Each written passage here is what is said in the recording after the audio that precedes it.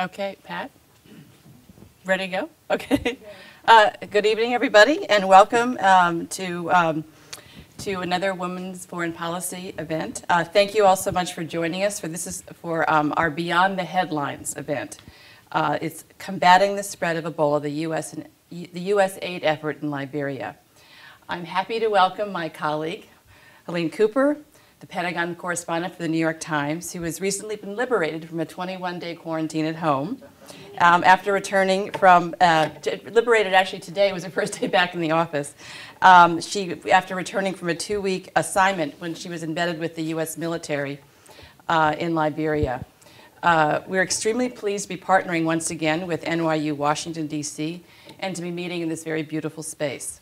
My name is Elizabeth Buemiller. I'm Deputy Washington Bureau Chief of the Times. I'm also a board member of the Women's Foreign Policy Group, and I'm your moderator for this evening. On behalf of the other board members with us tonight, Gail Kitch, Teresa Lohr, and our president, Pat Ellis, we welcome you and thank you for joining us. As you know, this is you listen carefully, the Women's Foreign Policy Group promotes women's leadership and voices on major international issues of the day. This turnout is a tribute to our speaker and for the interest in this topic. We're especially pleased to see so many of our diplomats here with us tonight, and we'd like to extend a warm welcome to the ambassadors here. I would also like to recognize our Corporate Advisory Council members from CH2M Hill and McClarty Associates. Before I say a few more words about Helene, I'd like to mention our next event, which will be held this Friday and will focus on Turkey. We're also having an embassy series event at the residence of the Ambassador of Japan on November 20th, so please put those on your calendar. It now gives me great pleasure to introduce Helene, my friend, who has also covered the White House and the State Department for the Times. She's the author of a New York Times bestseller, The House at Sugar Beach, In Search of a Lost African Childhood. If you haven't read it, you should. It's an unbelievably riveting, compelling book about Helene's childhood growing up in Liberia. It's a page-turner, beautifully written. And she's also now at work on another book, a biography of the country's president, Helen Johnson Sirleaf. Helene's a great character at the office. She's a huge amount of fun. We're very glad to have her back. I should say I also covered the Pentagon. It was my last job before I went into the dark hole of management and editing. And so I really enjoy working with Helene. After Helene speaks, we'll go to Q&A. She's going to talk for, 15 minutes? And then I'll ask a few questions, but then I'm going to open up the floor to questions from you. So please welcome Helene.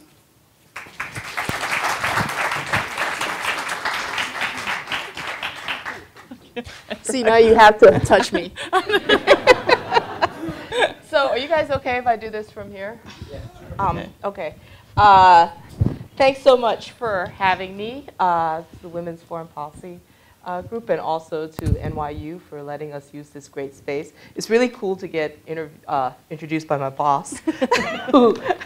And Buemiller is, sorry, I call her Buemiller. It's all right. Kind of like, newspaper. But Buemiller was my friend before she was my boss, and she's one of the best editors that we have at the New York Times.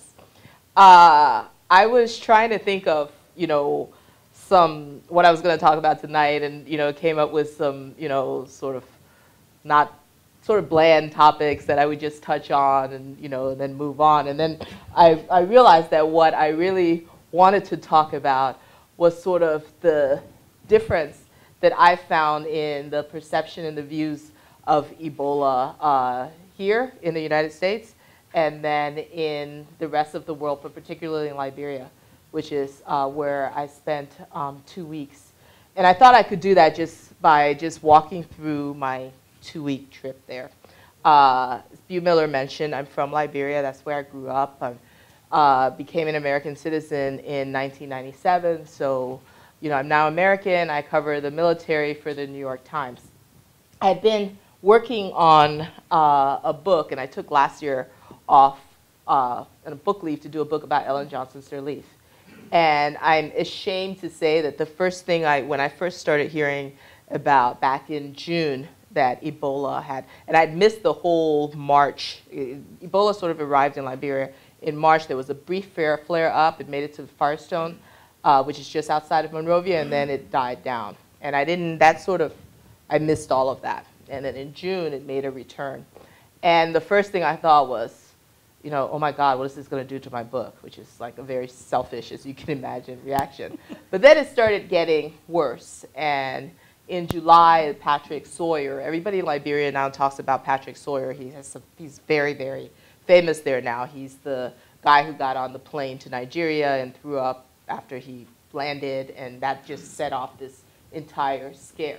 And at that point, things started to get really, really bad, and the world's attention turned to it, although at the time, it seems like everybody was still much more into the ALS Ice Bucket Challenge than this pandemic that was brewing in West Africa. And I started thinking, and my first thought was, at some point, I'm going to have to deal with this for my book.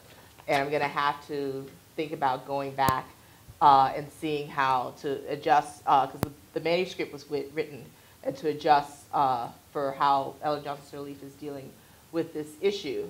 And I thought I had one more week of vacation left, and I would take that and go back to Liberia. And then President Obama announced that he was sending in the American military, which is my beat. And so I immediately went to Buville, and I was like, I think I should go to Liberia with them. And I was really prepared to make this argument to her, and she didn't bat an eyelash. She's just like, yeah, of course. And it was a little bit surprising how quick the Times was to, immediately say, yes, we want you to go, and that was great. And as soon as that happened, my focus shifted immediately from my book to journalism. And then it became, what am I going to do there? What stories do I want to tell? How am I going to do this? And so anyway, in September, I went to Liberia I went on it was weird, it was a Gulfstream. It's the nicest plane I've ever been on. It was a Gulfstream, and we flew from Andrews straight to Monrovia. Okay, as somebody who flies to Liberia all the time, I've been through every conceivable way to get there. Ghana, Nigeria. You always have to stop and change planes a couple of times. Lately, you could go on Brussels. But the idea of being able to fly from Washington to Robertsfield was fantastic. But we got there. I went with the Assistant Secretary of Defense for Special Operations, Michael Lumpkin, and a small American delegation. And we got to Robertsfield late that night. And I went into it very, very nervous and scared. I was nervous about what Ebola was doing to my country. I was worried about my family that was there. I had two sisters who were there. I have a niece. I have a lot of extended family, and one sister is a healthcare worker. And so I was very nervous about them. I was nervous about myself because for the first time, I've been to Iraq and Afghanistan, but in the lead up to going to Liberia, I can't tell you how many emails and phone calls I got from people saying, I can't believe you're going to Liberia, be careful. I kept getting these emails that just kept ramping up my pressure and the level of, how tense I was, saying, as if you're really going into the belly of the beast. And so when I arrived, I remember checking into my hotel. We're staying at the Mama Point Hotel, and I wiped down that room with Clorox first night. Because you get to the Mama Point Hotel, and they take your temperature outside, you wash your hands with bleach. Even at Robertsfield, we arrived at Robertsfield Airport, and they took our temperature. We got in the car, they took us to the hotel. You have to step in this bleach solution to clean your feet. You wash your hands, you go in. I wouldn't let the bellhop take my luggage because I didn't want him touching it. I was completely, very, very, I've been here, and I was like, I had it in my mind, even though I had heard the science that you get it from bodily fluids. It's not airborne. Somewhere it hadn't clicked in my head. And so I went into this very, very nervous. I had planned, I made Andrew Siddons, who's the news assistant in our office, he ordered me 700 things of chlorine wipes that I carried around. My bag was packed with chlorine wipes, and I had the giant things, and then I had 3 bottles of bleach, spray bleach. And so I'm running around my room spraying everything and wiping the whole thing down. And I had planned to, even when I go to restaurants, I was going to wipe the utensils, wipe the plate, all sorts of stuff. And that lasted about a day. And then I saw my sister, Janice, who works for the Carter Center, and she's now on loan from the Carter Center to the Liberian Department of Public Health for the duration of the Ebola crisis. And we had a long talk because she had, we had all been haranguing her, leave Liberia, and she left, but then she went back. And I talked to her for a long time, and she was the first sort of reality check for me on just how this disease spreads. And I kept saying, but what about this and what about that? And what she said to me, which really helped for my reporting there, was you're only going to get Ebola if you come into contact with somebody if you actually touch somebody who's actively sick. And somebody you're not contagious until you're actively sick.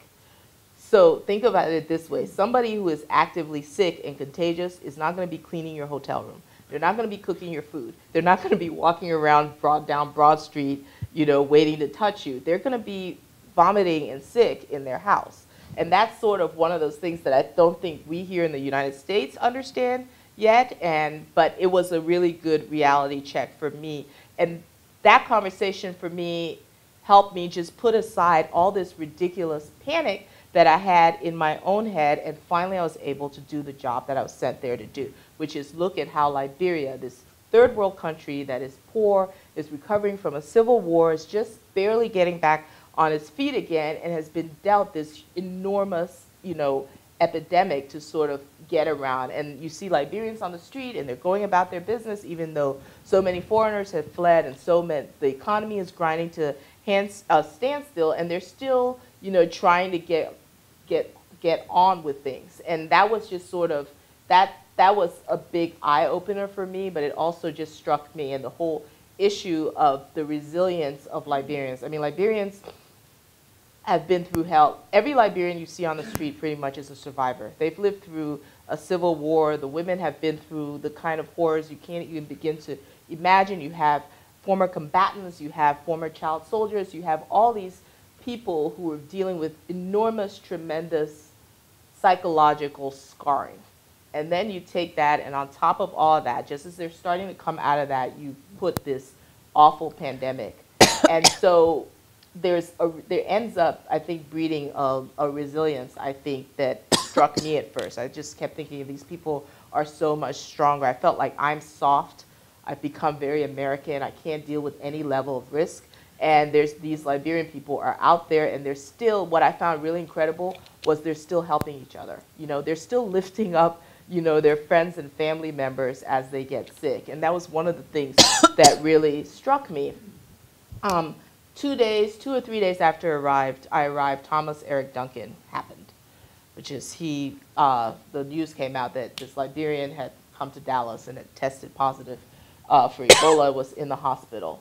And it was amazing to me that I would look at Facebook at night, and you see all this, the level of chatter on CNN and on Fox and on the news stations, even in the newspapers and on Facebook from people, my friends back at home, was all, so much of it seemed to ask the question was, why would anybody be stupid enough to touch somebody who has Ebola? And it just didn't seem to get what I thought was sort of one of the fundamental issues. And I almost didn't understand it, because everybody in Liberia at this point knows don't touch anybody. You won't get Ebola if you just stick to this, don't touch anybody. And so I started asking the question, why would these people, knowing this, touch people? And so I set out to do a story that answered that question of why are they still touching each other? Why are they still touching? And the answer was so simple, but it's one that I hadn't thought about, which is that the people who are touching, by and large, are either healthcare workers or their family members. And it's like really easy for us to sit down and say, oh, I'm not going to touch somebody. But if this year I met this woman, Patience, and she got it from her 2-year-old daughter, who caught it from the nanny. And her 2-year-old daughter is vomiting and crying and has diarrhea. And of course, her mom is going to pick her up. And I spent some time at this Ebola treatment unit talking to survivors. And because they were the people, Ebola survivors were the people who I thought could answer the question, because I could ask them, why did you touch somebody with Ebola? Even if you didn't know they had Ebola, why would you, given what's going on right now, why would you touch them? And the answer I got with every single person I talked to was, it was my mom, it was my sister, it was a very close family member. And when I started going through that, yeah, I hope I would put gloves on, but I start going through that in my mind, I think about my mom, I think about my nephew who's 4, and I think about my closest family members. I hope I would put on gloves, but I don't know that I necessarily, because at that point your emotions are so engaged, and that's what was happening there. And that really, for me, it just sort of, it was a different way I hope to cover the story, but it helped me also, I think, to look at, to look at Liberians a little bit different and to ask different questions. I spent a lot of time with the US military, and I spent some time with the Liberian military. And the Liberian military part was interesting as well, because I have an innate, because of the history of what my family has been through, we're sort of, we went through a lot during the military coup in Liberia. We have a bad history with Liberian soldiers, and the idea of, I still to this day, because of what happened to my family when I was 14 during the coup, I see a Liberian soldier in uniform, and I freak out. And all of a sudden, these guys who, I look at, and it's a new military now, and, all the guys who were involved in the Civil War have moved on, and they're different, but they're now out there trying to build treatment units, Ebola treatment units. And so I spent a lot of time with them, and it was a way, I hope, for me to sort of get at whether the Liberian military is changing, if they can overcome their own history. And it was, for me, it was an interesting story to be able to try to cover.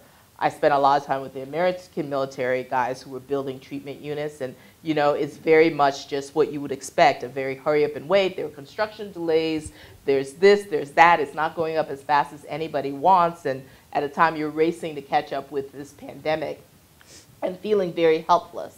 And that, I thought, was really, an interesting thing. And I remember while I was working on this story, going around to these different Ebola treatment units with these American military guys. And they were surveying them so they could figure out what exactly they needed to know to build a proper Ebola hospital. And it's not the same thing as building an army field hospital where you just put up a tent. For Ebola, it's very different. Most Ebola patients, for instance, a lot of them, not most of them, but a huge number of people with Ebola in Ebola treatment units who are going to die in the bathroom. And so, because there's so much vomiting and so much diarrhea. So you have to build bathrooms so they're big enough that you can maneuver around and maneuver a body out. And it's all these little things that you wouldn't expect. You have to quarantine people. You have to, set aside the suspects cases from this. You need to have some sort of viewing area for family members who come to see people so that they can't touch them. There's chlorine showers for the people in the hazmat suits who are going in and out. And it's really, really complicated. And it's even complicated on the people you admit. And I remember standing with Michael Lumpkin, who is the Assistant Secretary for Defense, or Special Operations. This was our 3rd day in Liberia. And we went to Elwa 3, which is an Ebola treatment unit that's run by MSF, Médecins Sans Frontières. And we were in the triage area. And they kept us behind, so we're separated from patients coming in by sort of the distance from me to the front row of the seats here. And Lumpkin is one of those Pentagon officials who I really don't like interviewing because he doesn't tell you anything. He's like, so, he is, he knows all this stuff, but he is really good at just batting it aside. So I'm standing there with Lumpkin, and this ambulance comes in. And the triage workers, I'm standing back here, the triage workers are right here, and the ambulance is back in where the audience is. And it comes in, and first the ambulance driver gets out, and the triage workers start screaming at the ambulance driver, and they're like, step aside, do this, and then they're like, okay, before you take off your gloves, go and open the door of the back door of the ambulance. Open it, okay, move yourself immediately. And then they yell at him, and they're like, okay, go wash those gloves with chlorine. And he's washing with chlorine. They're like, okay, take off those gloves, but you better have another pair of gloves underneath that. And he's like, yes, I do. And they're like, okay, wash that. Okay, take that out. Now you go stand. And they're focusing on him, and it's all about how to make sure he's kept safe, because there's a partition between him and his patients when the patients get out. And so they're like, go and stand over there. And he goes and he stands very far away from the ambulance. And then they yell at the ambulance that the door is now slightly ajar. They're like, come out now. And, about a minute later, these little legs come down the stairs. And it's this 9-year-old boy. And he is really, really little. He's this kid. and he's obviously sick. He's not vomiting or anything, but he's really weak. And he comes out, and he stumbles over, and there are some plastic chairs there. And he sits in one of the chairs. And the treatment unit workers start yelling at him, and you can barely hear his answers. And they're, how old is small boy, how old are you? They're speaking to him in Liberian English. And he says 9. And they say, you been vomiting plenty? You been vomiting? And he says plenty. Or how many times you been vomiting? Because I remember he says plenty. And then they keep asking him questions, and because they're trying to decide if he's a suspect case or if he actually has Ebola. And everything he's answering so far sounds like he has Ebola. And then there's the final question and the answer that is like, that's it. And that's when they ask him, how many people not die in your house? They're asking how many people, and this is in the last week. And he said 3. So he basically had lost his family. And at that point, I looked at my Pentagon officials, and it was right up close and personal with, this is what this is. This is what it is. This is a kid. This is a kid who's lost his entire family. He's 9 years old. He barely knows what's happening to him. He's sick, and none of us can go and touch him. The first time anybody is going to be able to go up to him and actually pick him up is when somebody is in a full hazmat suit, looking as scary as you can imagine. And it was a really, really hard thing to see. He stayed with me the whole while. There were a lot of other people that came in. Some had it, some, they sent away, but I can't get him out of my mind, because what's so horrible about this disease is that it makes a pariah out of the people who get it, the victims. So if you get Ebola, the first thing everybody is asking is, how did you get it? What stupid thing did you do? We shouldn't go around you and touch you. And chances are, at least in a poor, third world country that doesn't have a good health infrastructure, you're gonna die alone. And the people who do survive will survive and come out of this and find that their entire family is gone, because they're the only one in the family. Because if you've got it, chances are, your brother and sister, and so many of the survivors I talked to came out, whole family gone. And that's what's so horrible for both the family members, the people who have to watch loved ones die, and they are told that they can't touch them and can't comfort them, and the people who are dying this way. And all of that just seemed, that was just so, I guess what I'm trying to get to is that I came back to the States, and none of that seemed to be coming across in any of the coverage.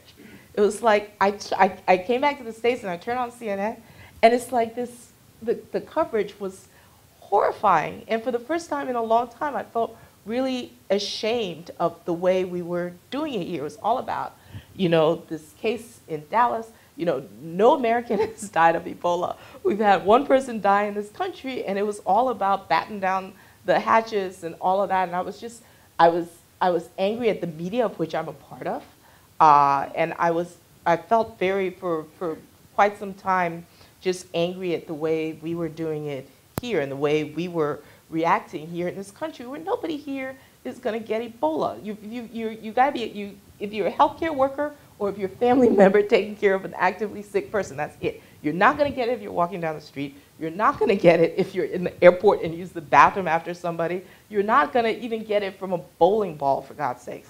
So it's just sort of like, and that just seemed to be missing in our coverage here. So it's just, I don't know, I just wanted to throw that out there. It was one of the things that I think just going there helped me to understand. So now, before I went to Liberia, I was so worried every single day about my family members, my sisters who were there and all of that. Now I know, well, the healthcare worker sister, I'm still a little worried about.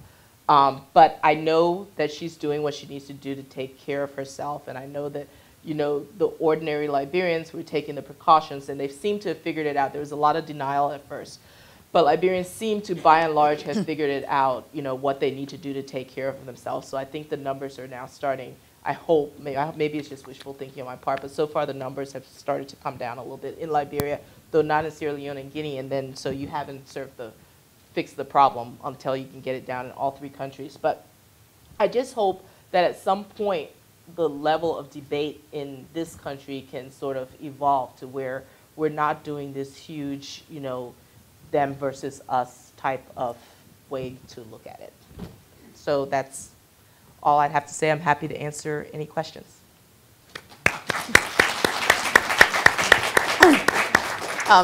Like I said, I'll just ask a few questions and open it up. First question, what happened to the 9-year-old boy? He was still alive. I went back and checked on him the next week, and he was still alive. He was still at the Elwa 3 treatment center, and I left not too long after that. But if he survived that long, maybe it's positive. It's positive. Okay, so let me ask about the, there was a lot of, you cover a lot about the Pentagon building these treatment units, as you say, 17 treatment units or something in Liberia. How, just give us an update, how is that going, since that's the American effort in Liberia, and are those treatment centers staffed yet, which is the big problem? Those are two really good questions. Yeah. They've been really slow. As of last week, Wednesday, the first one still wasn't operational. The first one out of 17? The first one, which was just for healthcare workers. But it was built, they were waiting for auxiliary buildings because there's other stuff they need to put around it. So they were expecting early November. This week they expected it to be operational. And then there were 4 more behind that were coming up really, really quickly. So they're saying that by the first week by early November, they expected to have 5 up and running in Sinjay, in Tubmanburg, there's another one in Monrovia, and a couple of others in Bong. And then they've now backed off the 17 units number and saying up to 17. If we need to, we'll build 17. But so far, in the past few weeks, and this is a quieter story because I think the global response was so slow at first that everybody is too freaked out now, taking their foot off the gas. In Liberia, there have been some empty beds. At Elwa 3, this treatment unit I went to, there were some empty beds in Lofa, and a few other places in Liberia, there have been empty beds. And so nobody thinks by any stretch of the imagination that this is over. But the numbers appear to be coming down, so that huge, like, we got to get these centers, you know, that Right. huge, it's lessened a little bit. Nobody knows whether this is just lull and it's coming back with a vengeance, or if this is starting, we're at the point where it's starting to turn around. And unless it turns around in Guinea and Sierra Leone, turning around in Liberia is not going to be enough because the border is so porous. So that's going to be an issue. But they're going ahead, and they're sort of 8 or 9 are under construction or close to being finished. And I think at that point they'll assess what they need to do. On the staffing is a big issue because, you know, you don't have enough qualified people in Liberia or in Sierra Leone or Guinea. To the USAID estimates that they need a steady chain of about 1,000 people a month, foreign healthcare workers going to these countries. And so you have, you know, Cuba has come up with like 500. China has sent some people, but that's one of the reasons why the White House, I think, has pushed back so hard when when New York and New Jersey did what they did, because, you know, and I talked last week to several healthcare workers who were thinking about going to Liberia, but then they hear, well, you're going to be quarantined for 3 weeks after that, and it's sort of like, okay, I could take a month off work to do this, but I can't take 2 months. Right. And so that becomes an issue as well. So staffing is still sort of one of those things that they're going to have to figure out. And why, I mean, I know there's no simple answer, but why, what are the theories about why the rate of Ebola is at least... Why the beds are empty. Why the beds are empty. Nobody knows. There are a lot of theories. This was when I first got there, because this had started happening as soon as I got there.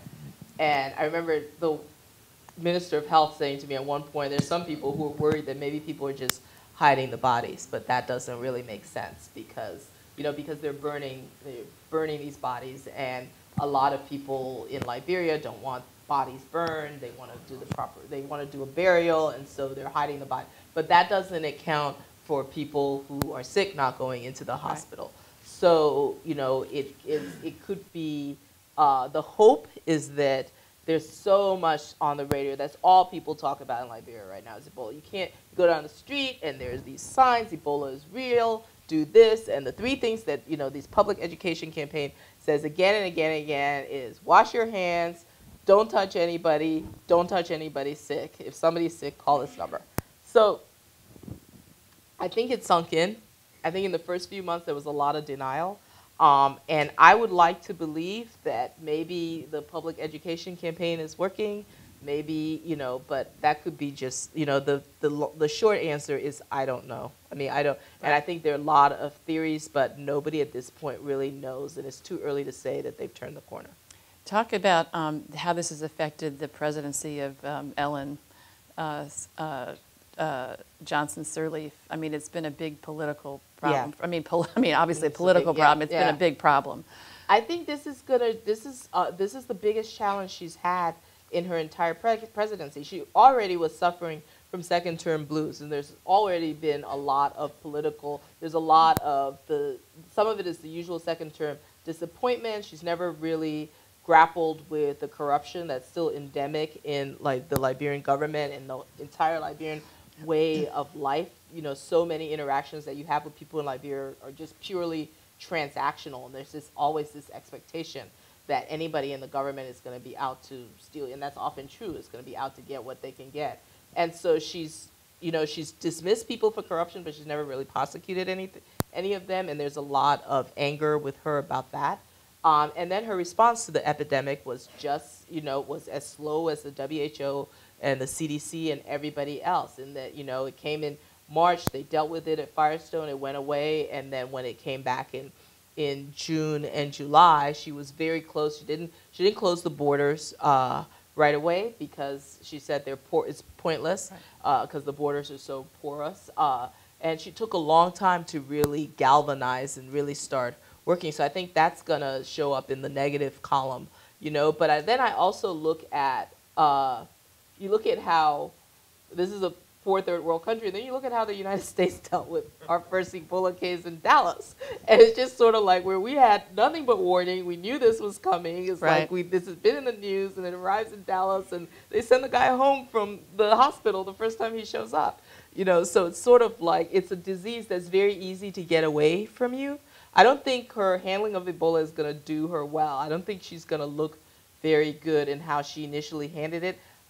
I think it's possible that she can turn it around, and maybe we're at that point now where, numbers are coming down. She sat down and wrote that letter to Obama and got a huge response. And only she could have done that, because she has the stature, to sit down, write a letter, and get the President of the United States to promise her 4,000 troops and send them. Sierra Leone or Guinea weren't able to get anything like that. And now you're sort of seeing the reaction in Liberia is that they're coming down Liberia, whereas in Sierra Leone and Guinea. So I think it's very much a mixed bag, but so far I haven't, I wouldn't say this has been her finest moment by any stretch of the imagination.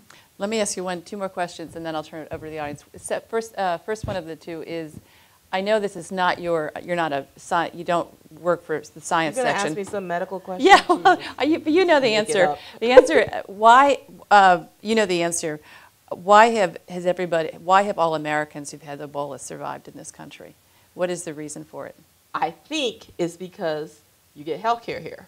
And the health care is not rocket science. It's not rocket science. You need fever-reducing drugs, you need to stay hydrated, and there's one more.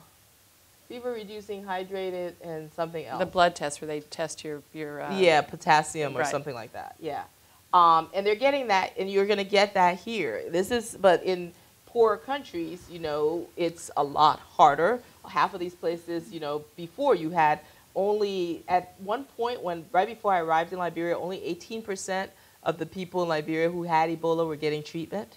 So that's just a ridiculous number. Whereas anybody in this country who gets it is going to be rushed to the emergency room, and provided the emergency room doesn't send you home again with antibiotics, you will end up getting treated, and you'll get an IV, you'll get, and that's the difference. And I think it's like, which is why the survival rate in the U.S. right now is, 90%, whereas in Liberia it's 50%. Right. And then in the midst of all this seriousness, I just want to have you tell the audience a bit about your family's history in Liberia, just because it's so interesting. I'm sorry.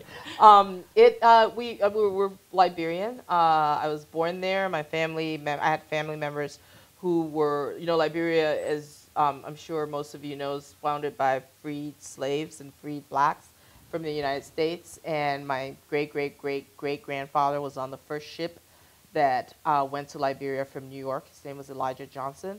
And that was on my mom's side. And on my dad's side, there were 5 Cooper brothers who were on a ship that sailed from Norfolk, Virginia in 1829.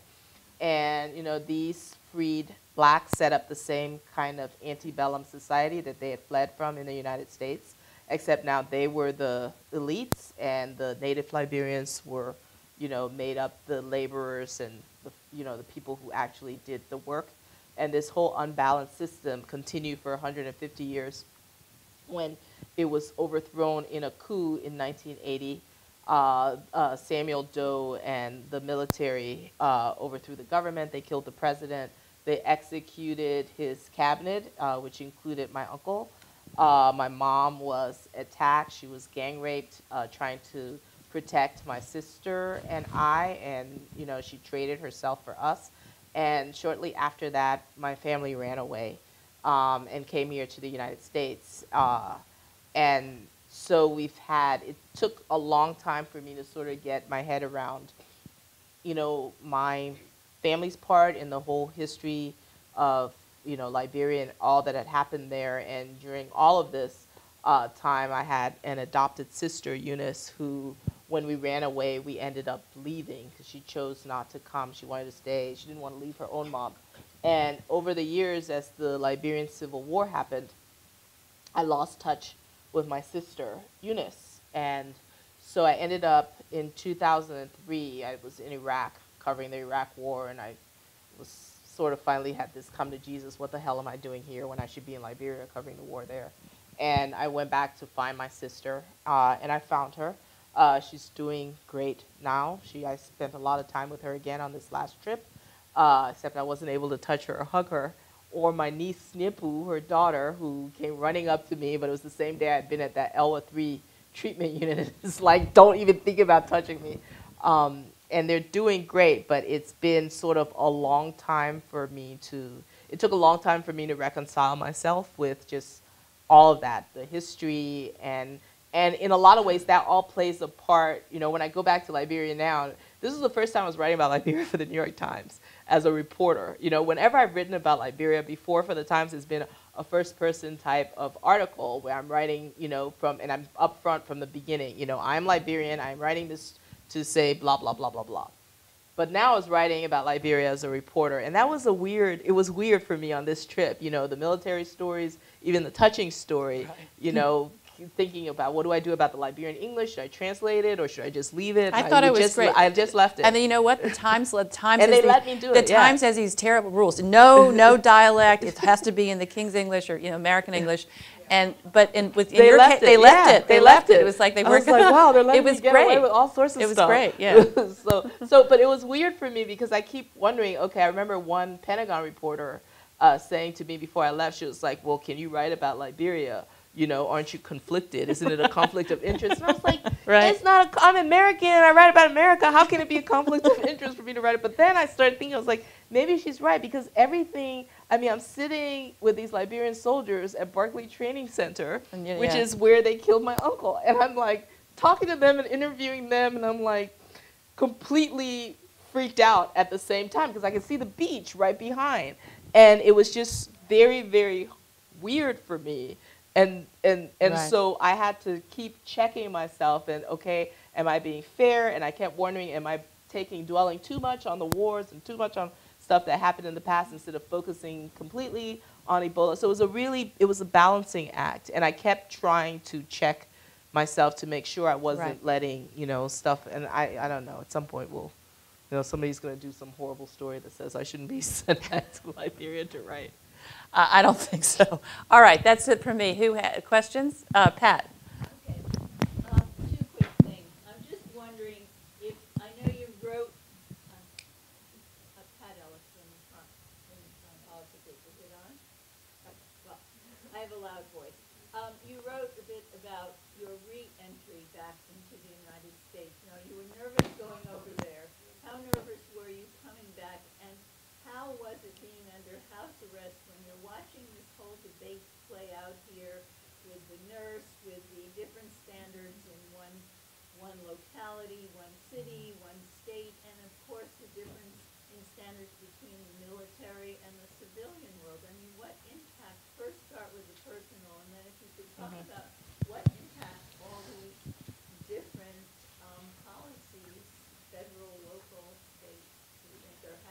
dealing with this problem?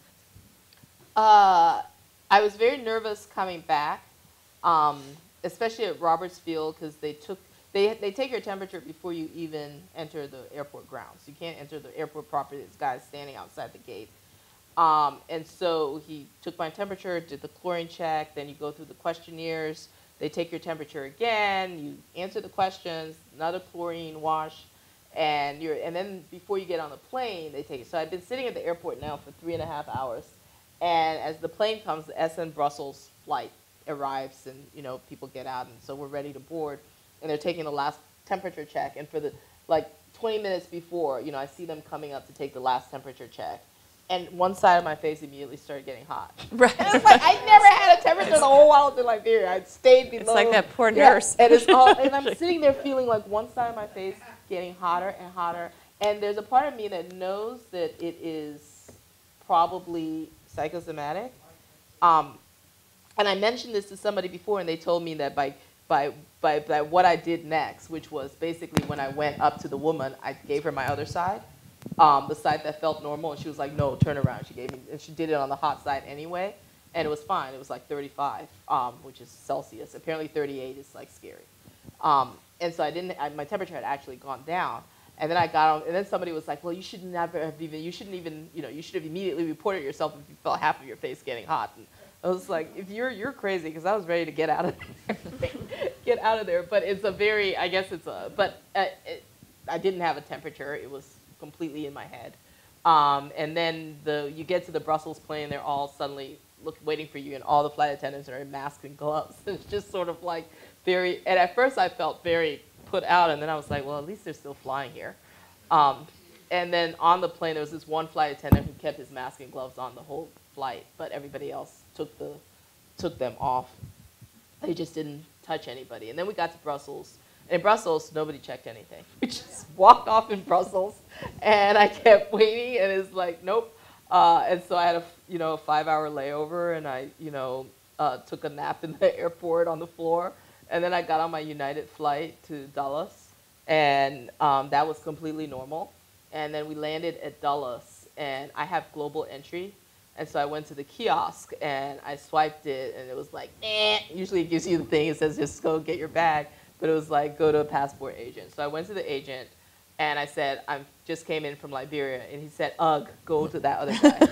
And so I went to the other guy, and he's like, thank you for telling me. And he immediately put on gloves, and he asked me a couple of questions. And then he said, once I picked up my bag, I had to go to a special customs agent who I went to, and there were 3 people ahead of me who had been in one of the countries. And he put on a new pair of gloves with each one, and finally, and then he would take their passport, and then he would take off those gloves, and then put on another pair of gloves. He would do the Purell on the hand. So finally, when it got up to me, I was like, let me tell you what they do in Liberia. You put on 10 pairs of gloves on each hand, and then you take one off after you've done each person, so you always have, it's a lot faster. And he was like, thank you. And so that was it. He gave me a sheet that said, check your temperature, and if you feel sick. This was before they started. It was like 2 days before they started the whatever they were doing after that. And then I was home, and I went on Meet the Press the next day because they had asked me, and I had told them I'm going to be, I'm coming in from Liberia. Are you sure you guys want me on it? And they said they didn't care. And so I went on Meet the Press, and then after that, I was like, maybe I shouldn't have done that. And I called my bosses at the Times and talked to them, and we decided that I would stay home for the rest of the 21-day period. And that was very, very hard and very boring. I went to my mom's house because she said she didn't care if I had Ebola, that she was fine with catching Ebola too. And so I did go to my mom's, and it was hard to be stuck at home, but it's just, I think that was probably overcautious, but it was best to do it that way. I'm much more comfortable now that I'm back in the office and I can touch people, and I don't have to go around saying, just don't touch me for the next few days. And I hope people are not freaking out when they see me, because I know I've done the quarantine. So that it takes that level of, that layer of uncertainty away from it. The coverage, I've already told you, the coverage here I think has been the different policies, I think, have been, you're seeing a sort of the confluence of politics. We have a midterm election coming up, and you have panic, and you have this not looking at science that's going on.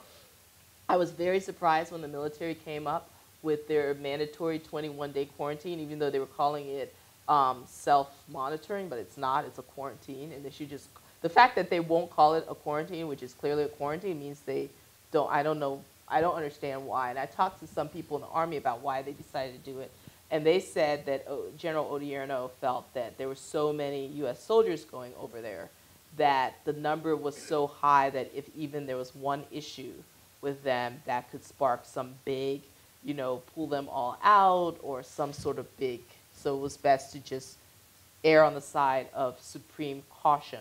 The problem, though, is that Pentagon thing came out at the same time that the Obama administration was, locking heads with New York and New Jersey and I guess Maine, too, now over these mandatory quarantine requirements for healthcare workers. So, you're getting a lot of, that comes again when people ask me again about how, for instance, the president of Liberia or Sierra Leone or Guinea has handled Ebola. Look at how the United States is handling Ebola, and it's like we've only had 10 cases here. You're looking at these countries with thousands of, and they're feeling their way as well. And we have a completely disjointed response here. It's, so you're better off flying into Dulles than JFK, I guess, or, whatever. And it's like, I think this certainly seems to be a disease that has been a challenge for public health officials. Yes, there in the third row in the maroon jacket.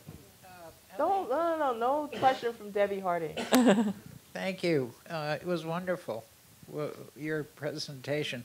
But I wondered if you, if people talked at all about what life will be like after Ebola. That's Debbie Harding.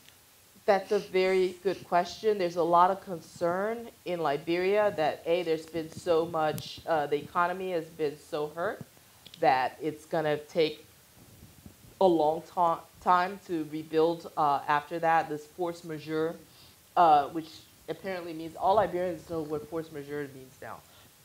It's like a catastrophe that allows foreign companies to pull out, and there's been a lot of that.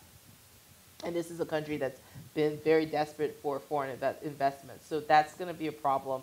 But it also could possibly be an opportunity because the health infrastructure in Liberia needs, and in Sierra Leone and Guinea as well, needs so much work. And so it's possible that this could be an opportunity to build that back up. But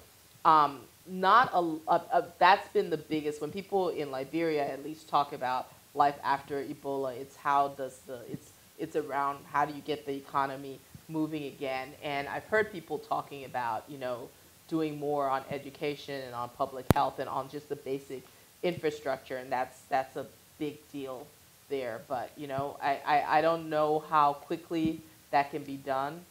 And there's not, that's where the conversation stops. It's almost as if sometimes I wonder if people are too afraid to think about life after Ebola. Yes, here in the second row. Would you say that Ed O'Brien from the Street Law Program, would you say that Liberia has gotten much, much more resources than Sierra Leone and Guinea? And why is that? Are other countries helping those countries, or is it Liberia's history with the United States that means we're giving a lot more I think resources? Liberia, I think it started off, Sierra Leone, Guinea got the most at first because they're French and MSF focused on Guinea, the Médecins Sans Frontières, which they were the group most well equipped to deal with Ebola because they had done it in the Congo and they'd done it in other parts of Africa. And they really focused their response on Guinea at first. Sierra Leone was kind of limping along. Liberia was way behind. I think Ellen Johnson Sirleaf turned that around dramatically when she appealed to Obama. And at that point, she certainly used Liberia's history with the United States. But I think the difference, now Liberia has gotten way more resources. And I think the reason why is because of the president. I think because of who she is. I think it's because of the relationship she built up in the United States. So she basically got the U.S. to sort of take ownership of, it's not its former colony, but Liberia was colonized by freed slaves. And the United States response has been completely, no matter what they say, and they'll claim otherwise, but it's been very Liberia-centric. And I think because of that, it's the response that Liberia is getting far more now, I think, in resources than, I mean, it's getting the number of troops, it's getting 17 units built, it's getting this flow of U.S. attention and money that the other two countries are not necessarily. Britain is not doing as much for Sierra Leone. If you look at the former colonial masters, and I don't know, Guinea seems, I don't know what's going on with Guinea. Guinea seems to be slipping back in a way that's a little bit scary. Yes, this gentleman in the blue shirt and tie.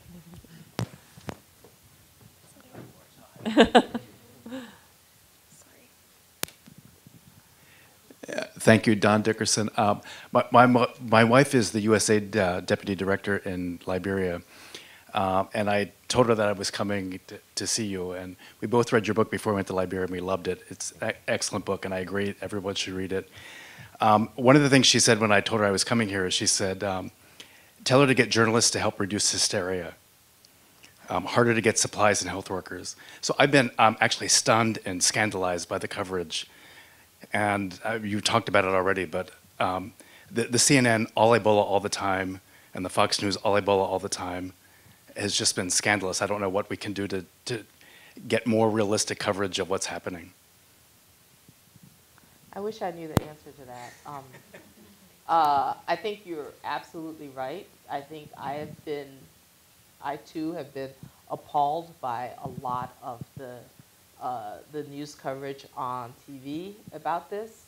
I think it's, I think I'm really proud of the Times at this point, because I think even when the attention shifted, when Thomas Eric Duncan came to the United States and arrived in Dallas, and you now had Ebola on American shores, the first diagnosed case here, the Times did a lot of stories, and there's been a lot of attention on the front pages of the Times. But even then, they were still running everything I was writing from Liberia, everything. We had Nori Onishi there, we had Sherry Fink there, Sherry Fink has been doing like fantastic work from inside an Ebola treatment unit, had Adam Nossiter in Freetown who's been doing fantastic work, and all of those stories were running on the front page too.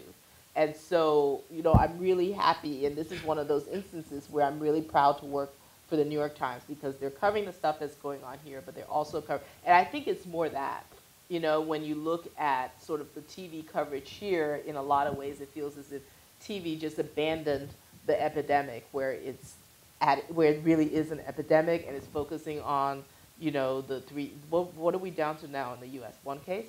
And so we're one guy, and a nurse in Maine who doesn't want to stay in the house. But those are the, and I guess it's about ratings. I mean, there are any number of reasons why, but I think it's appalling. I agree. Can I just follow up? What do you think of the nurse in Maine?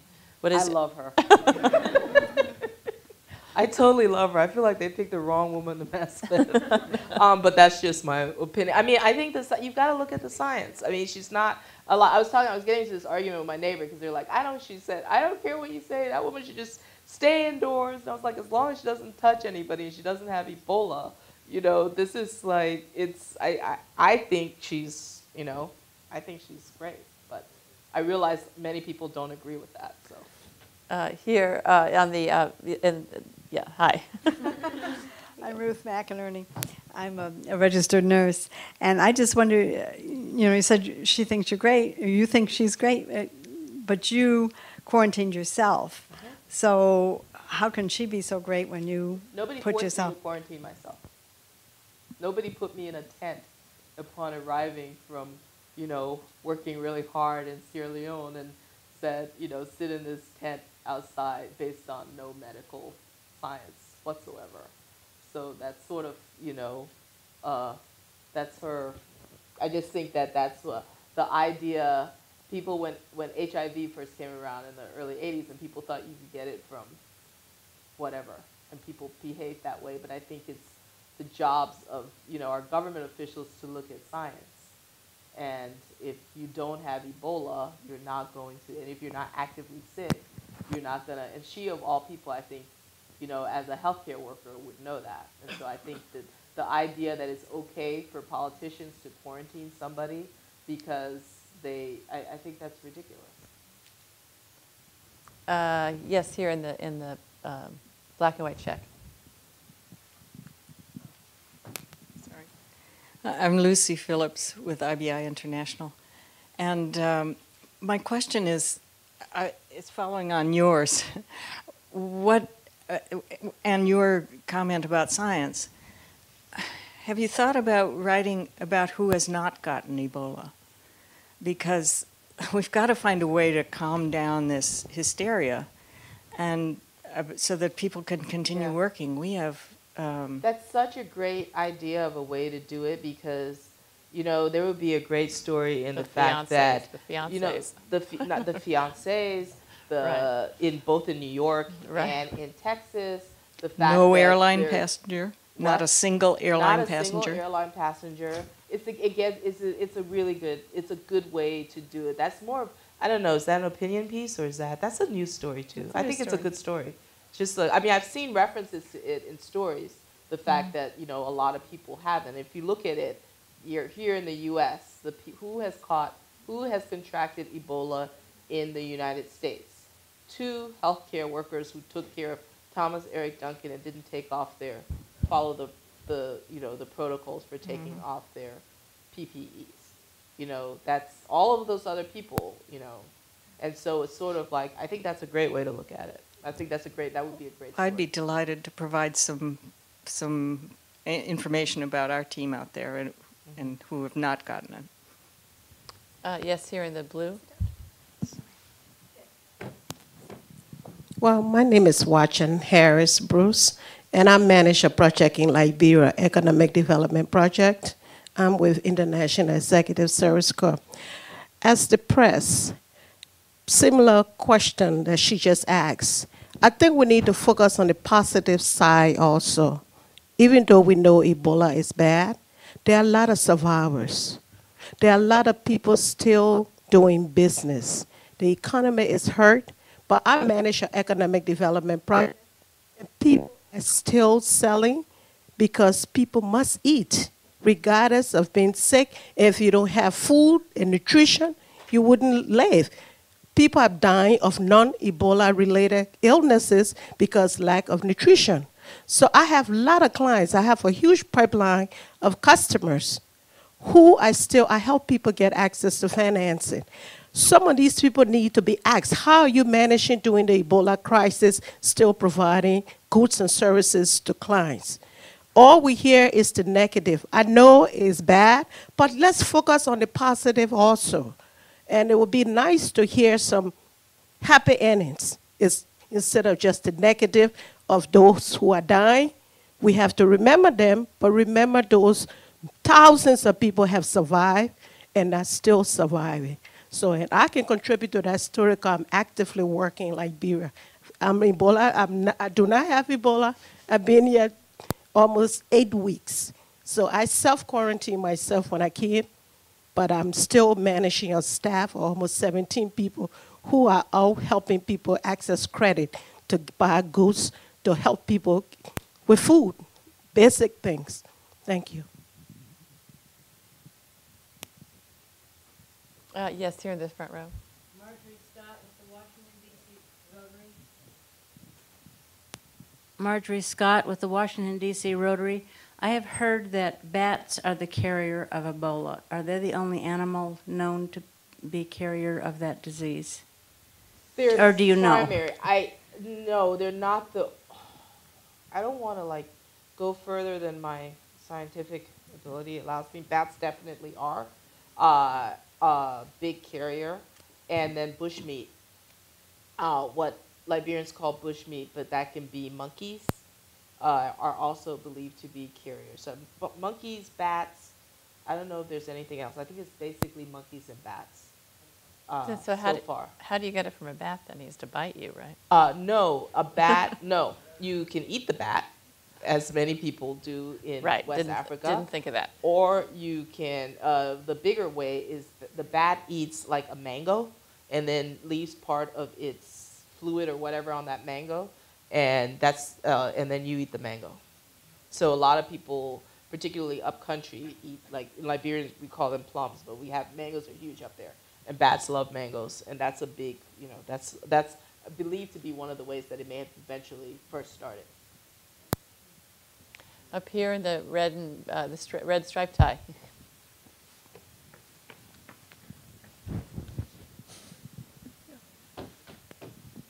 Thank you. Very inspiring account. Gregory Andrews with the Heritage Foundation. My question is, considering how hard it seems to be to catch Ebola in America and the fact that you traveled to Belgium before coming to the States, would a travel ban ultimately be ineffective? I think a travel ban would be pointless because, you can't do a travel ban against Americans, because the one thing I kept, in Liberia when the Thomas Eric Duncan stuff started, all the Americans there, and there's still a lot, were like, oh my God, does that mean we're not going to get to go home? And sorry, I'm American. The United States can't turn me away. So it's, unless they're going to send us all to Guantanamo, it's kind of pointless to even try a travel ban, not to mention the fact that there are no flights from Liberia straight to the United States anyway. All you'd have to do is buy 2 separate tickets. Fly to Belgium and then change and fly to London and then buy a separate ticket, London to the US or something like that. And thirdly, it's not, there are not that many Liberians that get visas to come to the US to begin with. It's really hard. And so it's just sort of, unless you have a huge number of direct flights from the affected areas to this country, a travel ban is completely, I think, pointless. Did you see today that, well, I had it here, that Russia said that its citizens shouldn't, what was it today? Yeah, that Russians aren't even supposed to go on vacation. You're not supposed to leave Russia. Why? Because they might catch Ebola. I What? swear to God. No, There I are have not it that here. many Russians going to Liberia for vacation. It's from the Pat sent it. It's from the Washington Post. The Russians shouldn't leave home. They should forego vacations and other travel during the winter holidays so as not to expose themselves to infection during the global Ebola crisis. These holidays would be better spent in Russia, said Anna Popova, whatever. So it's kind of nuts. Yeah. Anyway, just passing that on. Yes, over here. I work with an organization that's shipping supplies in there, and we also have a great concern with Brothers Brother Foundation, which we're shipping gowns and gowns and gloves and a lot of things. So we're also very interested in having medical workers there. But I wonder if there's one way that the New York Times might call them out on the op-ed page by at least these people that they're quarantining, even though the science doesn't say it needs to be done, to ask them to give grants or tax credits to the companies so that the hospitals and the people that are losing it get the chance to recoup the economic problem, take the economic problem away from the people that are being quarantined. I think that's a very excellent thing for you to propose to the op-ed page, which neither me nor B. Miller are allowed to have any part of. We're trying to, big wall. They have opinions, we don't, right? Yeah, I have no opinions, as you can see. Yes, here in the blue. Yes, Kay Halpern from the U.S. Government Accountability Office. I was very touched by your story about the 9-year-old boy. And I was just curious, when you were describing how you were standing next to the general from the Pentagon, Lumpkin, I think his name was, did you happen to notice what his reaction was?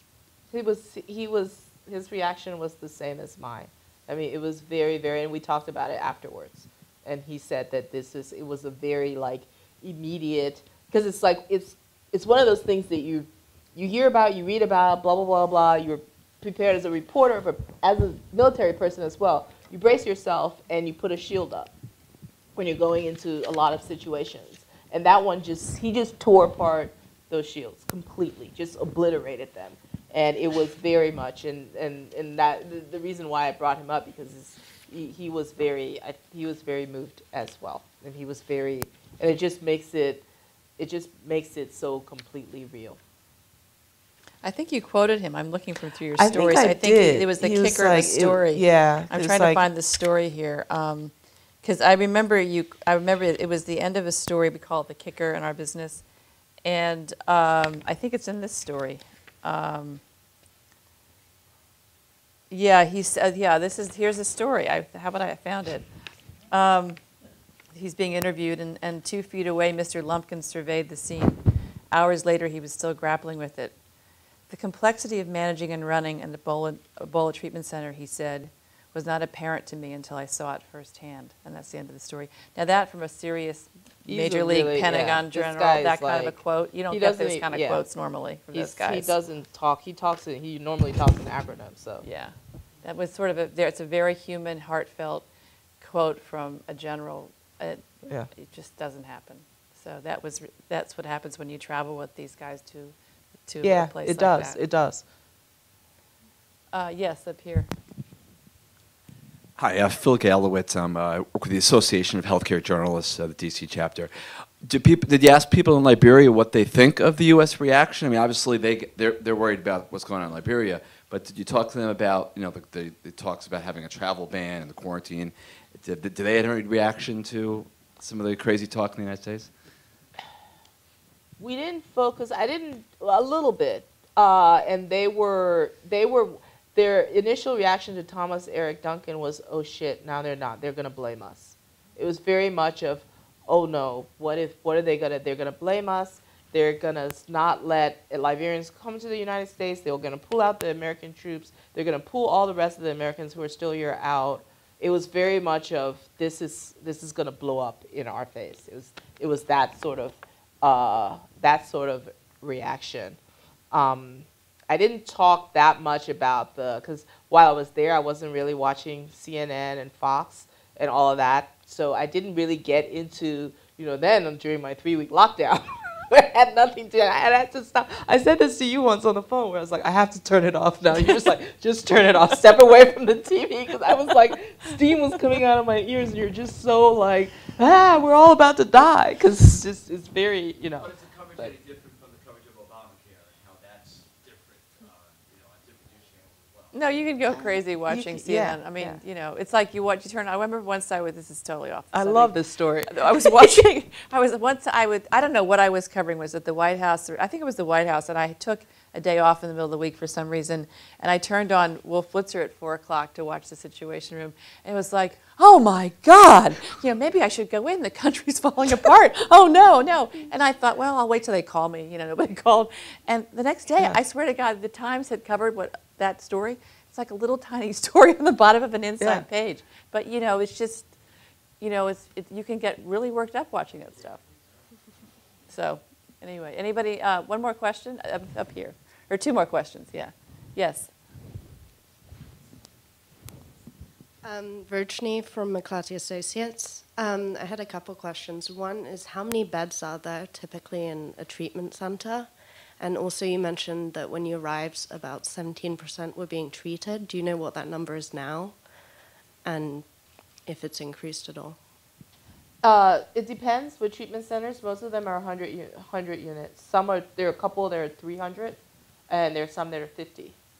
The answer to your second question, so I think it can go all over the place. Answer to your second question is, I don't know what that 17 percentage point is now. What I know is that last week, the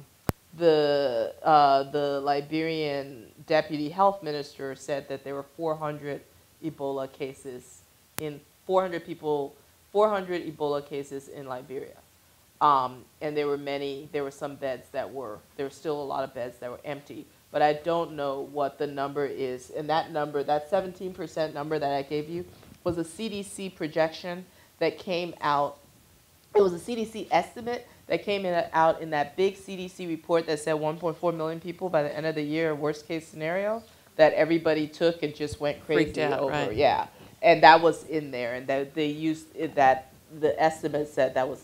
And so they haven't done another one. There's not a comparable where they've gone and done something like that. And I'd be very curious myself to see what that number comes out to. A good story to find that out. That would be a good story. Because I remember that was a lot of debate at the office about what we were going to do with, was it WHO numbers? That was a WHO. It was but it was a CDC projection, wasn't it? It was some insane number. But it was 1.4 million, yeah. There was a lot of debate about whether it was right and what should we do with it. Yeah. And we ended up putting it on the front page. We put it on the front page, but I remember the Times was slightly less hysterical than the Post. Just slightly. Just a little bit, but it was but we had a very long debate in meetings about, how we should handle it. Yeah. And it was, anyway.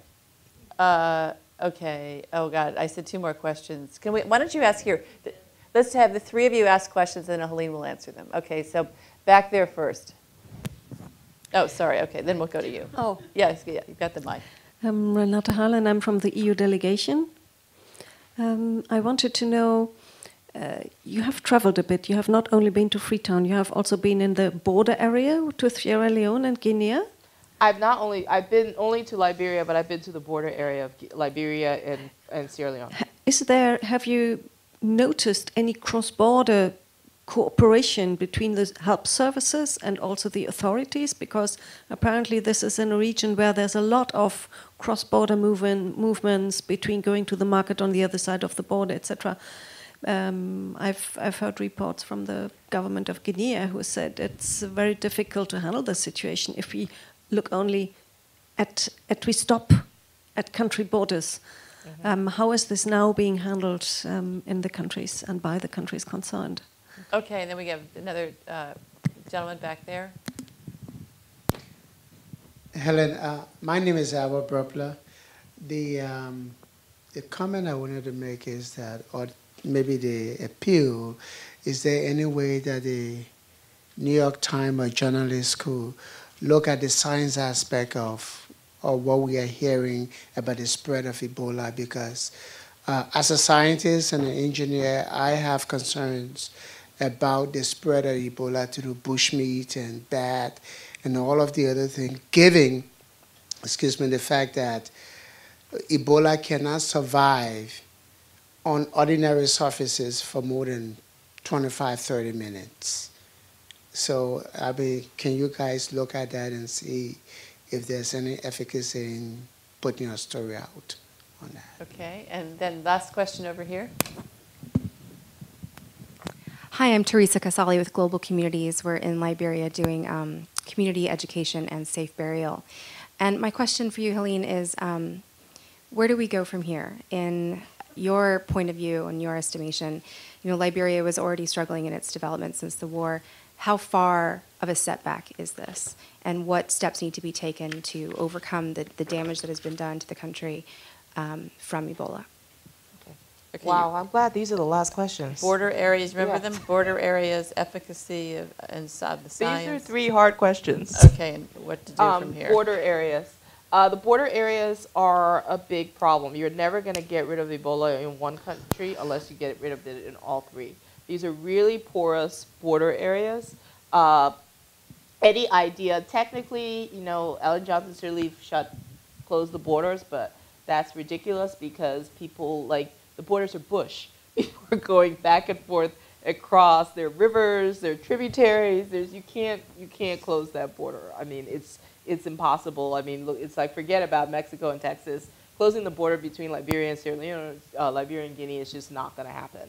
And so you have to tackle this disease in all 3 countries. I don't know the answer to whether there are health officials on the borders of Liberia and Guinea who are working together. I mean, when I went up there, I was with Liberian military people, and they were very much, just trying.